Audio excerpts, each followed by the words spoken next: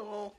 Quick YouTube video for Don Burgess, sorry if I mispronounced your name, for the Lenovo T440p that he bought on Mercari. So I'm going to be demonstrating on how to insert a standard sized SD card into the SD card slot present in the laptop. This is not a T440p, but it has the same layout. It is a smaller Lenovo Thinkpad. See if I can get it. X250. There we go. It is my other personal laptop that I got after I used the work T440. And yeah, it's pretty much the same layout. But while I wasn't able to find one of the microSD card adapter versions of these, it's kind of the same concept. So with the microSD version, you just this would be, for example, the adapter, and you take the microSD card and you'll be able to slot it. Oh, my bad. You'd be able to slot it in right there. And then what you do is you'd find the port facing upwards. You see there how, let's see if I can get the laptop on the side.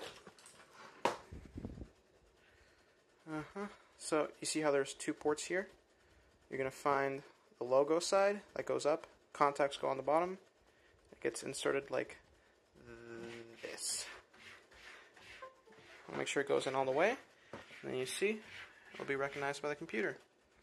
And that is the SD card that I plugged in. So let me just remove that. It's a little bit tricky to get at, but see, there it goes. It was removed. There we go.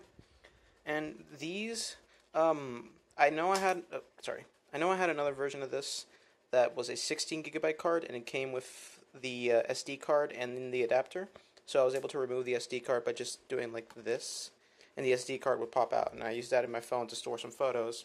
And then when you're done, when you want to use it on your laptop, just put it back into the adapter, scoot it over to the laptop, find the port, insert, make sure it goes in all the way and clicks, and then it gets picked up by the laptop. There we go.